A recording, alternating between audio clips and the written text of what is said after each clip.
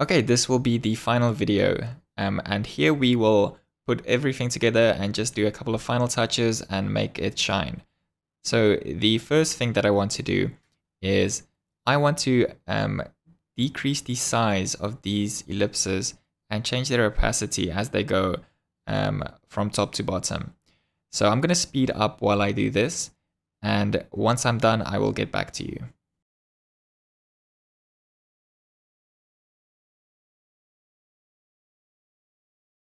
Okay, so we have the first ball decreasing size as it goes from right to left and also changing the opacity. So the opacity property is over here and the scale is what we changed. We didn't actually change the size. It makes more sense to actually modify the scale in this situation. So now what I'm going to do is I'm going to take this animation and just copy paste it for all of these individual ones. So as the actual movement and everything is the same, we can either go and select only these keyframes, or we can just select everything, like because all of it is reflected in each of these individual ellipses. So we're gonna hit Control C and then go to each of these individual balls, and then making sure that we start at the points where the first keyframe starts, hit Control V and just see, cool, it's working. And then I'm going to do this for every single one.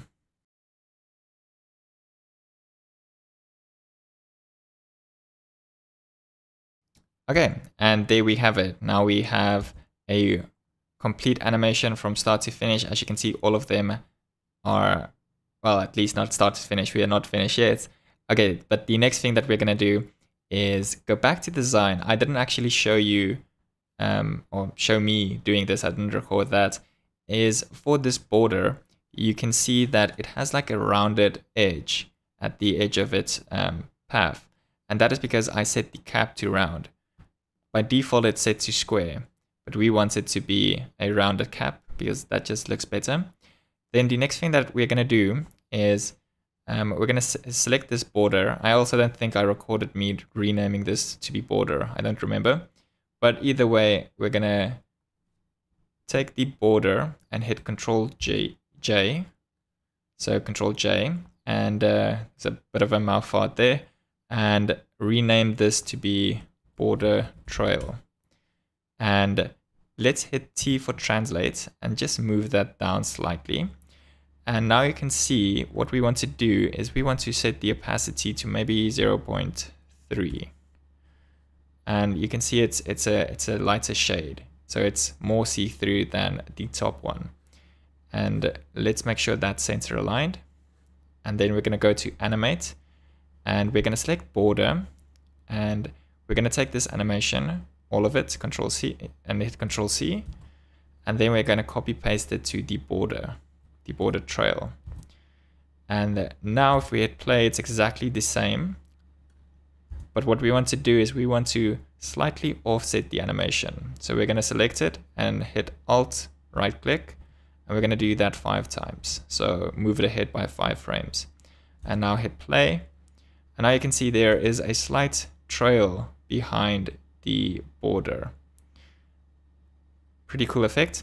One thing that I also would like to do, and which I should have done before I did the border trail, is if we look at the border's interpolation, it's set to linear. We want that to also be cubic. So we're going to set that to cubic, and we're going to set this one to cubic, and the same for this one. And then let's hit play. And now you can see there's a bit of a stop. That is because it goes down, and technically the animation is not finished. The entire animation is from this point up until here. And it's stopping here because it's easing out, and then immediately it's easing out from this key interpolation, and then from this one it's easing in again. So what we actually want to do is, for this one, we don't want it to ease out. We just want an easy in. And over here, we only want it... Oh, I actually did it wrong. Let's hit Control Z. This key interpolation, I want it to ease in. And this one, I want to ease out. And let's hit play. And that is a lot smoother. So what I'm going to do is I'm going to select this one again, Control C, go to border trail, and then just copy paste it over here and hit play. And there we have an animation. So you can see there's like a jaggedy end. It's not finishing. That is because if we say show selected to show all, you can see that our timeline is, or at least that's what I expect is happening, our timeline is cutting off before it's actually finished. So let's just move the timeline up ahead a bit.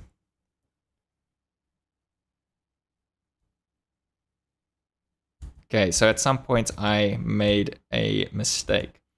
We go to border and expand this. I guess this is part of animation, is debugging. And we look at the offset. The stroke end is at 65. And here it should be back to 50. So we're just going to set this end value to be at 50 again. And we're going to do the exact same for the border trail. The end value should be at 50. Hit play. And perfect, we have it.